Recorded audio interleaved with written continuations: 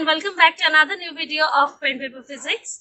This time I am here back again with another new video on refraction of light, because there are some details left last time that we need to discuss about it, and specifically we will learn about refractive index. But those who are new here and watching this video for the first time, positively see the first video and then come back here. The link is given in the description box below. But before we go into the video, please subscribe to my channel and positively press the bell icon so you get the notification whenever I upload a video. So let's move into the video. The first thing that we are going to learn through this video is how light travels from one medium to another without a deviation. When light travels from one medium to another of different optical density, definitely its path changes due to the change in speed of light. This thing we have learned in the previous video. When angle of incidence decreases in one medium, the angle of refraction also decreases, as you can see over here. So finally, when light is incident normally, it refracts also normally without any deviation in the second medium. But everyone, those who are watching this video, keep it in mind that light is incident normally or perpendicularly, but that doesn't mean the angle of incidence is 90 degrees. That means the angle of incidence is 0.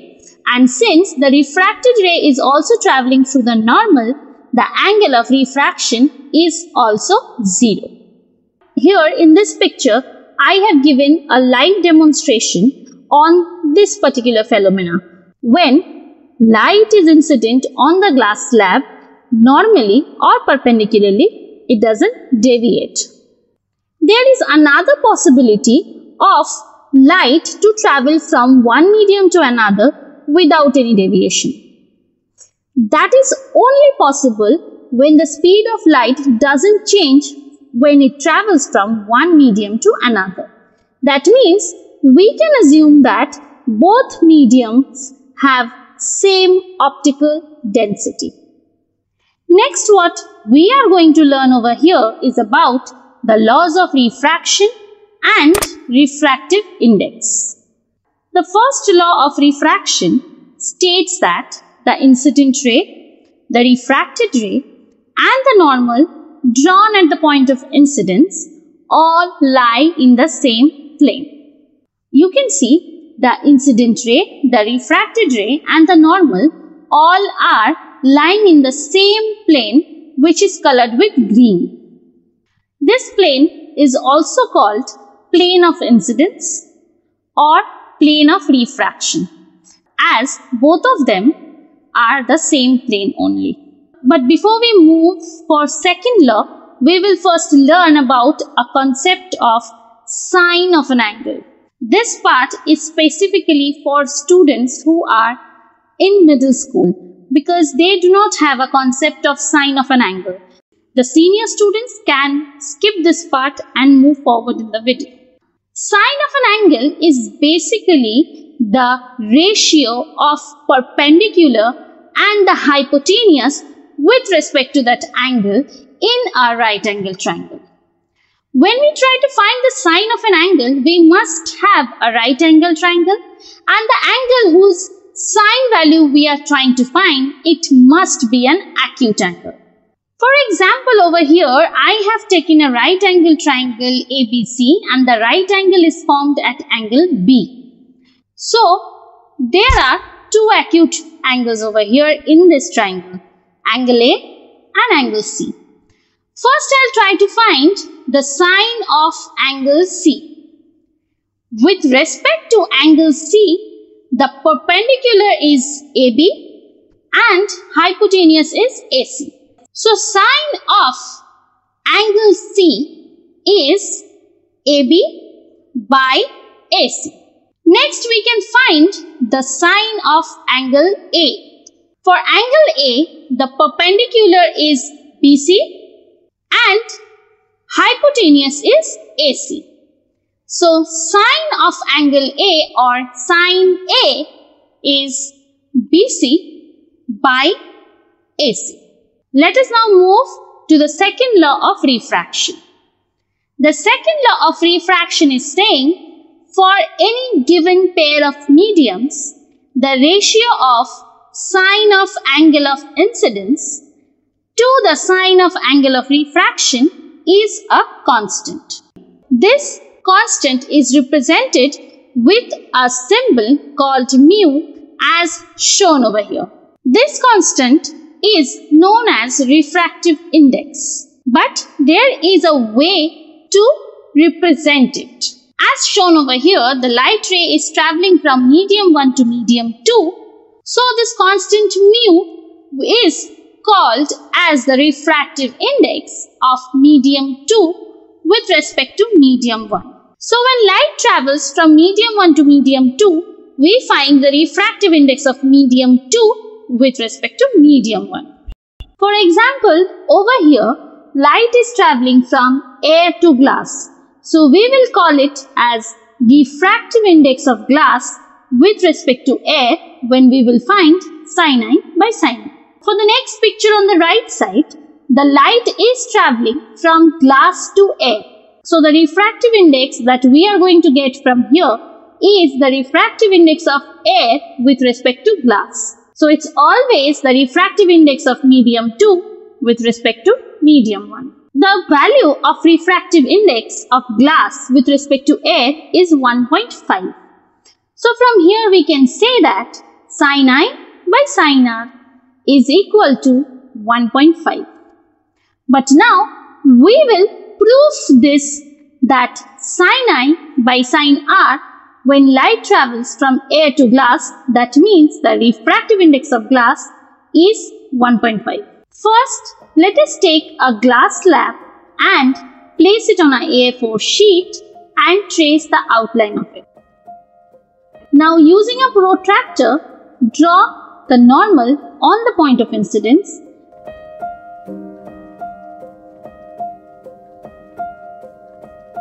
Over here, I am taking the angle of incidence as 30 degree.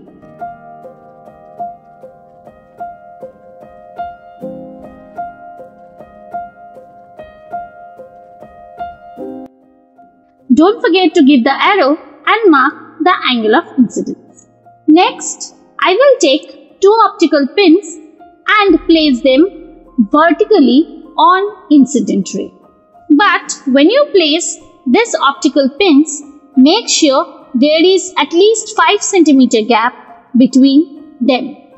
Next, place the glass slab in the marked position. That means you have already traced the outline, so place the glass slab in the outline properly and observe through the opposite surface, because from that opposite space only the emergent ray is going to refract again in the air medium.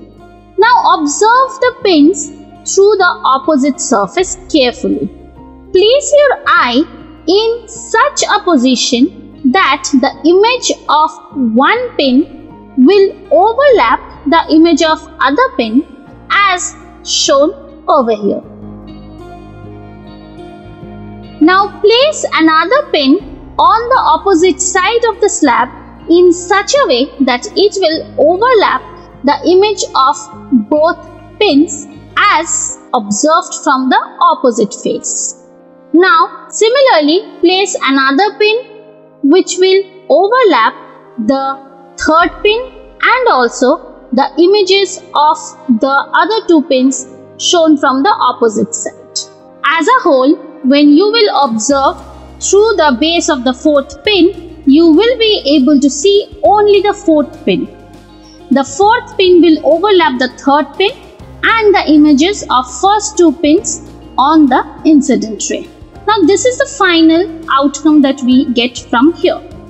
Now we will take out the pins and mark their position on the opposite side of the slab. Now we will join these two pin positions and extend it till the glass slab, and we will join the 2 points on the two surfaces of the glass slab.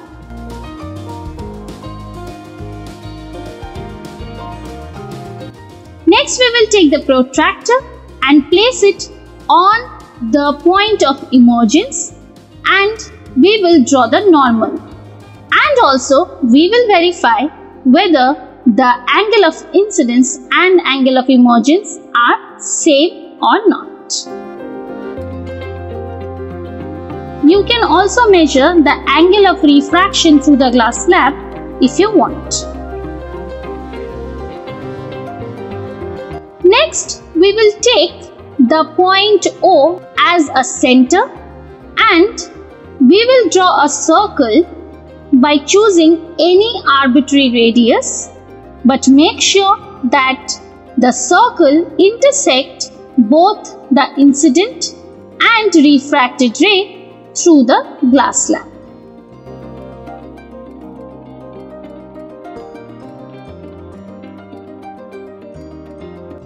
Next, from the point of intersection on both rays, incident and refracted, we will draw a normal .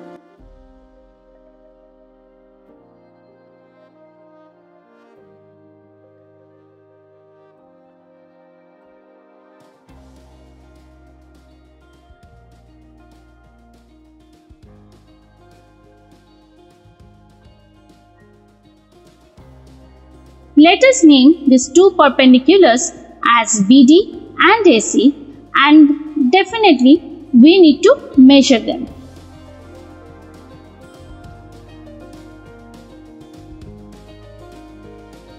The length of BD I am getting over here is 2.0 centimeter and length of AC I am getting over here as 1.3 centimeter. Now over here in this picture we have two perpendicular triangles. The triangle DBO is in air medium, which is medium 1, and triangle OCA is in glass medium, which is medium 2. So how to find the sine of angle of incidence, that is sin I? Basically we will take the ratio of perpendicular BD and hypotenuse OB as shown over here. For triangle OCA, to find sine of angle of refraction, basically sin R, we will take the ratio of perpendicular AC and hypotenuse OA. So the refractive index of glass with respect to air will be sin I by sin R. That means it is the ratio of BD by OB and AC by OA.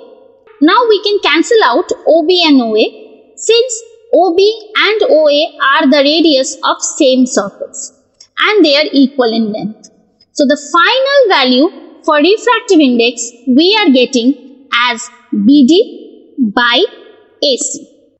Now the length of BD and AC was 2.0 centimeter and 1.3 centimeter. So the refractive index of glass with respect to air is the ratio of 2.0 centimeter and 1.3 centimeter, which gives us the value of 1.5.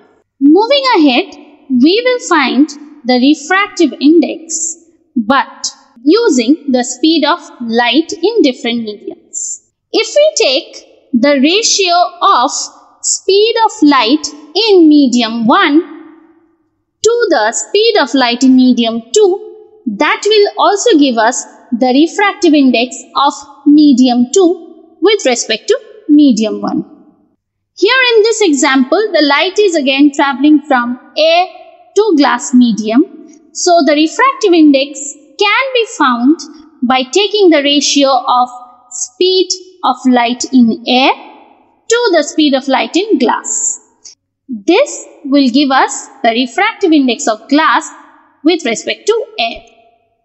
So always remember, we are finding the refractive index of medium 2. But for that, we will take speed of light in medium 1 first, and then in the denominator, we will take the speed of light in medium 2. Now here I have given you some examples of refractive indexes. Like for example over here, it's written the refractive index of pure water is 1.33. That means it is the refractive index of pure water with respect to air or vacuum. Next, the refractive index of glass is given as 1.52. That means it is the refractive index of glass with respect to air or vacuum. The refractive index of diamond is given as 2.42. That means it is the refractive index of diamond with respect to air or vacuum. Now, why am I saying air or vacuum? Because as you can see in the chart, the value of refractive indexes for air and vacuum is almost same. That means the speed of light in air and vacuum is almost same, which is approximately taken by us as 3 into 10 to the power 8 meter per second. So if you choose any one of them as your medium 1, it doesn't gonna alter the result for the other one. From here, now we are going to the next concept of absolute refractive index. Absolute refractive index means it is the refractive index of any medium for which the medium 1 is always air or vacuum.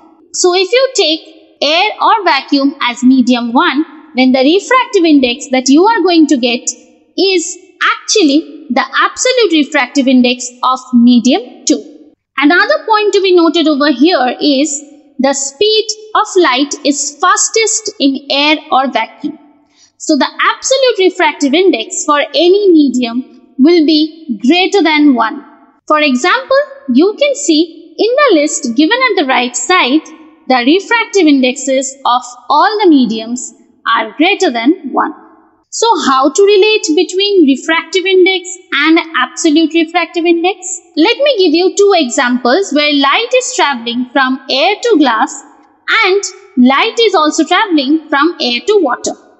So the refractive index of glass with respect to air will be speed of light in air divided by speed of light in glass, and for water, the refractive index of water with respect to air is speed of light in air divided by speed of light in water.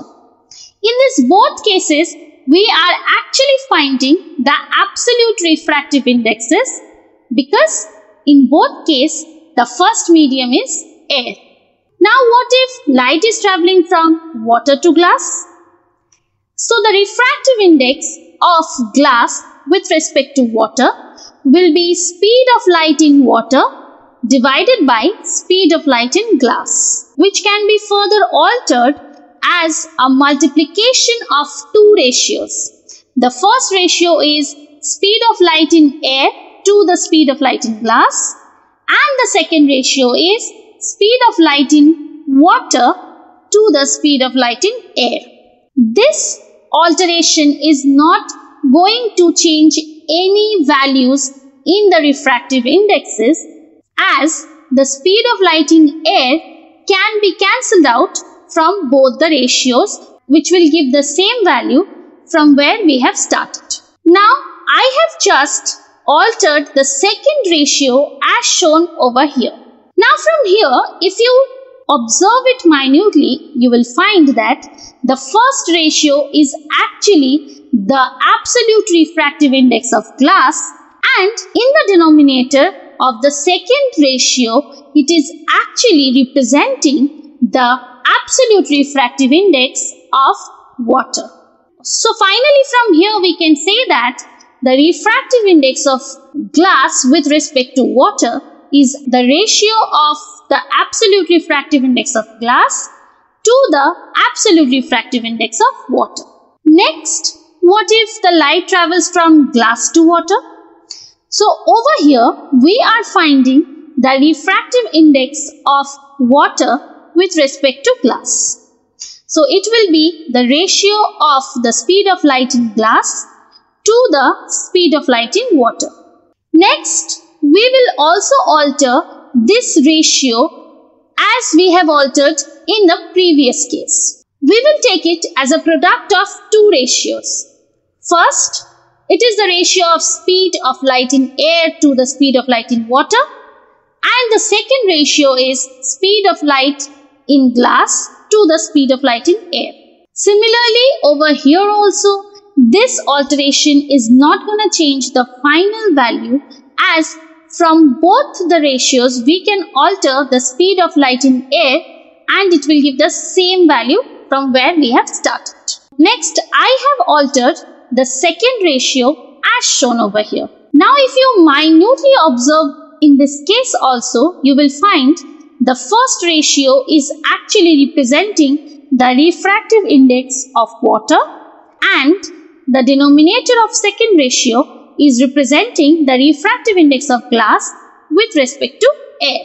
That means the refractive index of water with respect to glass is actually the ratio of the absolute refractive index of water to the absolute refractive index of glass. So from here we can say that the refractive index of medium 2 with respect to medium 1 is actually the ratio of their individual refractive indexes with respect to air, or it is the ratio of their individual absolute refractive index. Let us now compare the two cases that we have learnt right now. When light is travelling from water to glass and light is travelling from glass to water. In first case, we found the refractive index of glass with respect to water is the ratio of refractive index of glass to the refractive index of water. Similarly, in the second case, the refractive index of water with respect to glass is actually the ratio of refractive index of water to the refractive index of glass. From here, we can say that the refractive index of glass with respect to water is actually the reciprocal of refractive index of water with respect to glass, or the refractive index of water with respect to glass is the reciprocal of refractive index of glass with respect to water. If light is travelling from medium 1 to medium 2, in that case the refractive index of medium 2 will be exactly reciprocal of the case where light is travelling from medium 2 to medium 1, and we are finding the refractive index of medium 1 in that case. So for example, if light is travelling from air to glass and the refractive index of glass with respect to air is 1.5, then if the light is travelling from glass to air, the refractive index of air with respect to glass will be 1 by 1.5. Oh, that's it for the day. Hopefully you all have understood what I tried to teach you, and those who haven't yet subscribed to my channel, please subscribe right now, and if you like the video, positively hit the like button and share among your friends so that they can also have their concepts clear. The link of my official Facebook page and Instagram page is given in the description box. Do follow that for any new updates or to contact me for any kind of suggestion or any kind of help. Till then, thank you for watching my video. Hope to see you in the next video. Bye-bye.